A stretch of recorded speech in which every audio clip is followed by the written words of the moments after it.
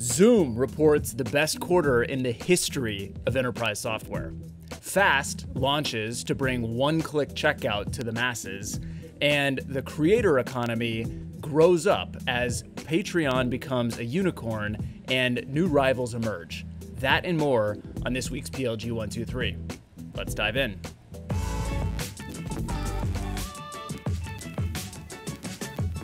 So tab 1. Tab 1 is from Zoom's website and is their Q2 earnings data. You might have seen the news about this because this was an absolutely crazy quarter and the stock popped in an absolutely insane way in response. But here's some of the specific data. The company reported $664 million of revenue for the quarter. So you annualize that, and that is more than $2.5 billion of annual run rate. Obviously, that's a big number and impressive, but the growth rate is all the more impressive. 355% year-over-year growth. This company is at serious scale and is seeing hockey stick-like growth that you usually see with small startups. Some analysts were worried about churn following Zoom's COVID spike, but as you can see here, the net dollar retention rate is extremely high and still very much net negative at 130%. And if the revenue growth wasn't impressive enough, the bottom line is absolutely insane as well. The company's free cash flow was $373 million for the quarter. That's right, an enterprise software business reports north of 50% cash flow margins. And as you can see here, that number is up over 2,000% year over year. So not only is this a growth machine, it's a cash printing machine as well. And the stock has responded as you would expect. Zoom is up over 5x year to date in 2020. That means at the beginning of the year, it was already an impressive $20 billion market cap, and today it's well over $100 billion. There's no question that this is extremely impressive. The only question that remains is what happens next quarter? That's what everybody's wondering, especially stock market investors. Tab 2.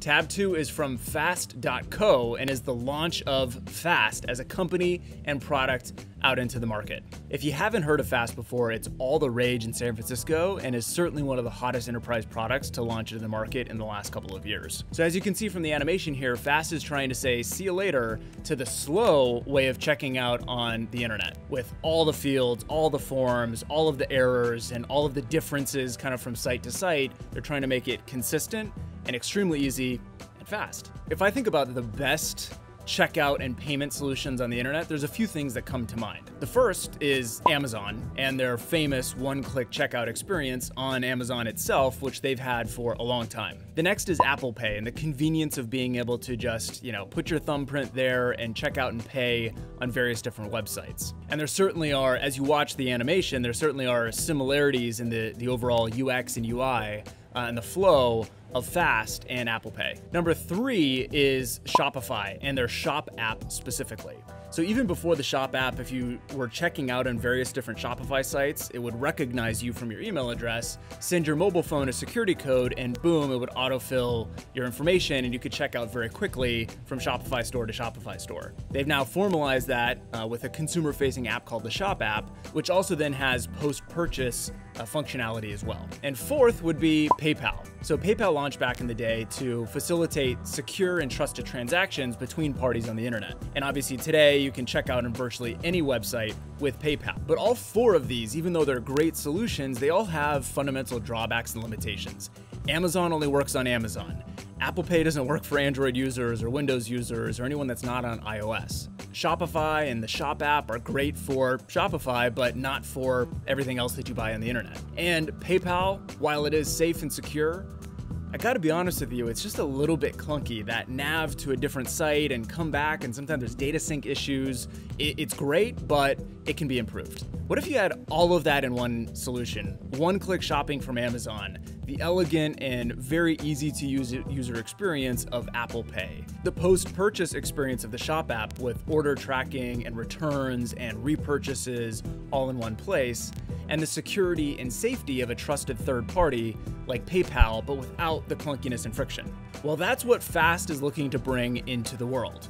All in one in a single easy-to-use solution. And look, this is awesome from a PLG standpoint because this enables friction removal and ease of conversion across lots of different websites, and not just e-commerce, but also it could be for SaaS companies and other things like that. But not only that, Fast itself is a PLG business and is extremely easy to onboard and extremely oriented towards speed and being fast, as you'd expect, hence the name. So the last thing that I'll point to you as a call to action, perhaps, if you're a merchant, check it out, see if it's gonna work for you and improve conversion. But also, if you just wanna learn more, go to fast.co and check out this RSVP for Fast Forward. If you click through, it'll take you to the launch video and the launch experience that they hosted last week, which, quite frankly, reminded me a lot of a virtual Apple launch event. It was very well branded and super impressive.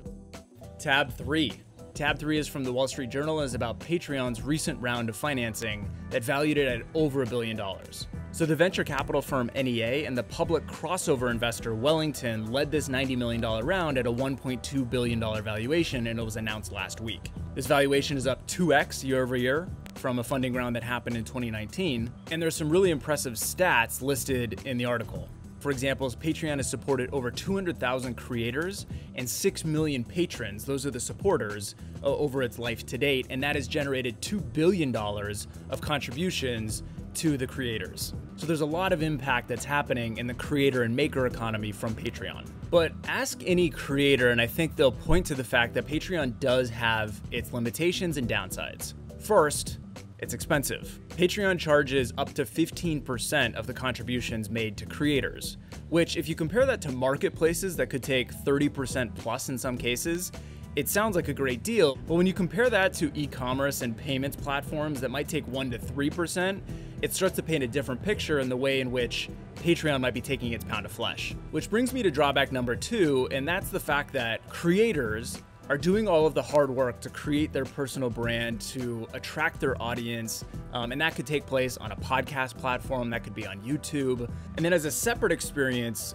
audience members and supporters go to Patreon for payment and then come back to the core platform, enter a special code, and get unlocked the premium content that comes with their subscription. And look, that's better than what existed before, which was, please make a personal contribution to me over PayPal, or obviously the old school world of actual tip jar or something like that. But now that it's a number of years in and the creator economy has matured and scaled, its clunkiness is starting to show through.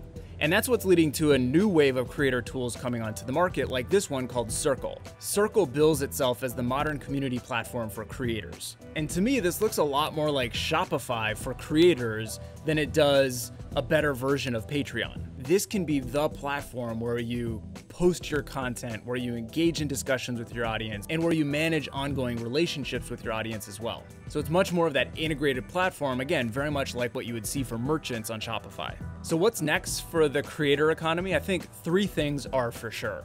First, we're going to see lots more independent creators as both the trend and demand grows, but also as the tooling improves and it makes it easier for people to have an on-ramp and then also a scale-up function for their creative community and their artistic efforts. 2 is lots more patrons and supporters who have an appetite for this independent perspective and independent creativity. 3, because that's gonna create a big market and lots of demand, we're gonna increasingly see more and more tools and platforms to support these creators and help them engage with their audience and supporters better.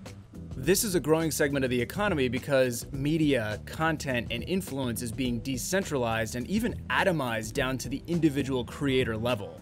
And this shift moves the power away from legacy media platforms and distribution channels, as there's a huge growth in micro communities and niche interests and people finding their tribe online, so to speak. Well, that does it for this week on the PLG123. Make sure to follow me on LinkedIn for more daily PLG content, and stay tuned for our weekly episode drops of the PLG123, which comes at you 1 tab at a time here on LinkedIn. Hope you guys are having a great week, and take care.